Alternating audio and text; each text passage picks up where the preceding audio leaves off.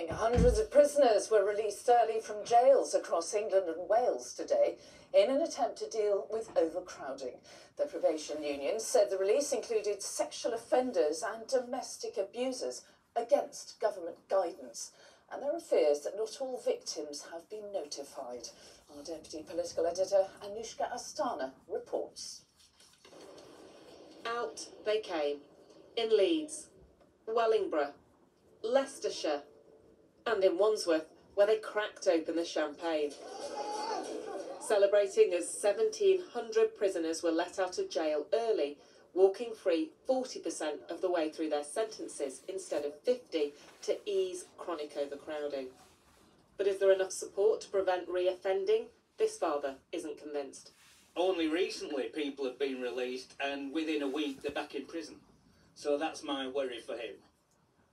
He only said to me on the phone yesterday that he'll have to start stealing again if his benefits can't be sorted out as soon as he gets out of prison.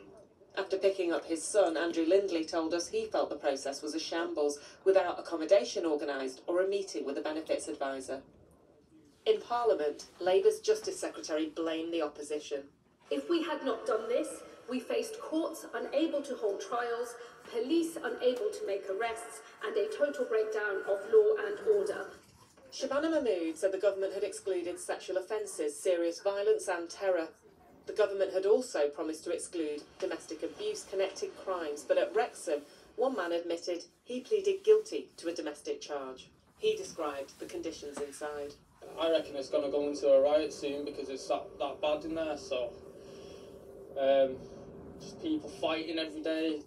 On Friday, there were a record 88,521 people in prison in England and Wales.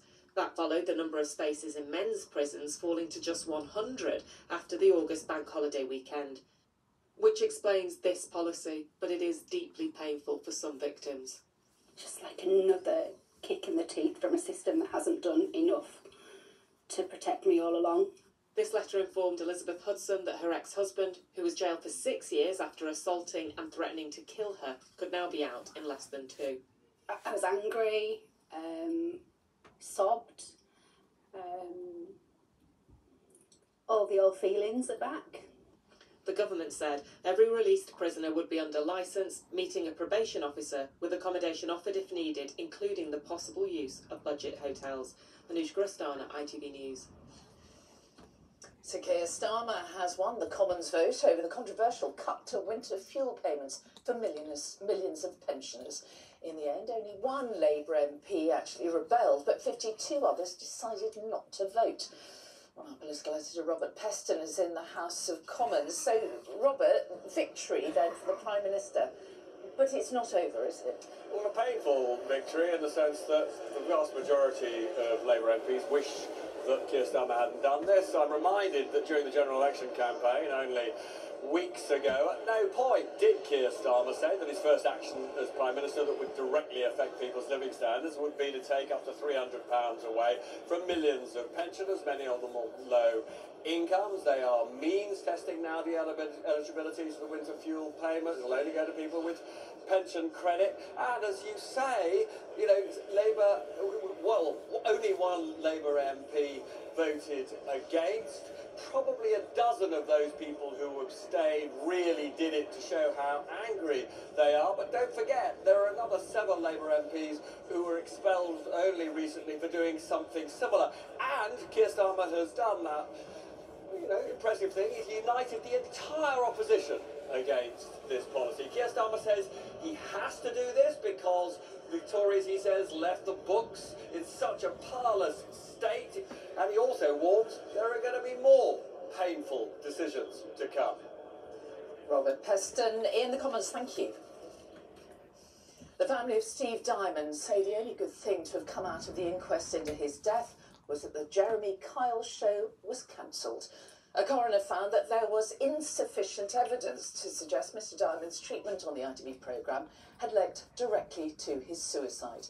Well, Ellie Pitt is at Winchester Coroner's Court. Ellie, then explain, what did the coroner actually say?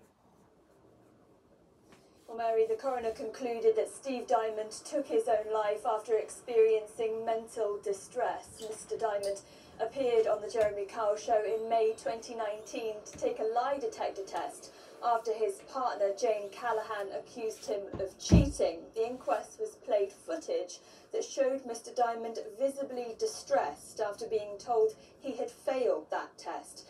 But the coroner ruled today there is an absence of reliable evidence that his time on the show contributed to his death. ITV has said today it believes it sets the industry standards for the selection, protection and support of those who take part in its shows. But Mr. Diamond's son, Carl Woolley, said earlier that Jeremy Kyle had spoken to his dad in the most brutal way. The coroner ruled that Mr. Diamond was aware of Mr. Kyle's presenting style, though, which could be critical of guests, and said there is an insufficient evidence the presenter's treatment contributed to Mr. Diamond's mental state. While responding to those comments from the coroner, Jeremy Kyle said today his name has finally been cleared. The Jeremy Kyle show was axed 14 years after being on air following Mr. Diamond's suicide. His son said today that the only good thing that came of my father's death is Jeremy Kyle show is cancelled. Ellie Peyton Winchester, thank you. The King will fly to Australia and Samoa for his biggest overseas tour since his cancer diagnosis. Buckingham Palace confirmed that Charles and Camilla will join world leaders at a Commonwealth summit for 9 days next month. And finally, Prince William has carried out his first engagement since it was announced that the Princess of Wales will return to public duties. The Prince was greeted by applause from children at a school in Llanelli in South Wales before visiting the Wales Air Ambulance headquarters. He also presented caps to former women's rugby players.